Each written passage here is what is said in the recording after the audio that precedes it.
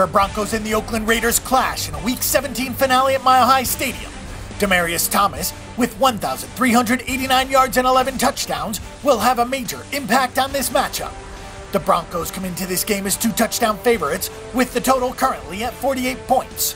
The Denver Broncos enter the game with a record of 11-3 straight up and 7-7 against the spread. In their past 5 games, Denver has gone 4-0 straight up and 2-2 against the spread.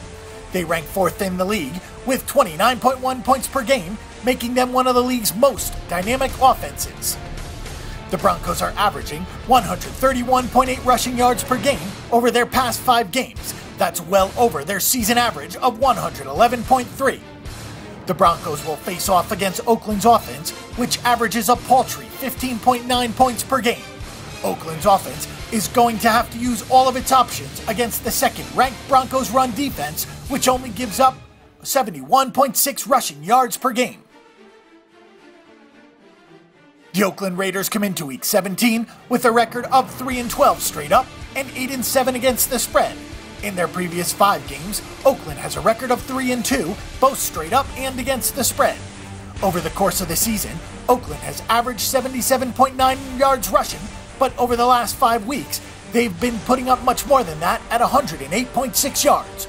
Over their last 5 games, the Raiders have turned it up on the defensive side of the ball as well, only allowing an average of 94.2 rushing yards per game. At the Bang the Book Betting Center, we predict that the Denver Broncos will win this game both straight up and against the spread, and that the game will go under on the game total. Don't forget that the Bang the Book Betting Center is your best resource for information before you make your weekly assault on the sportsbooks.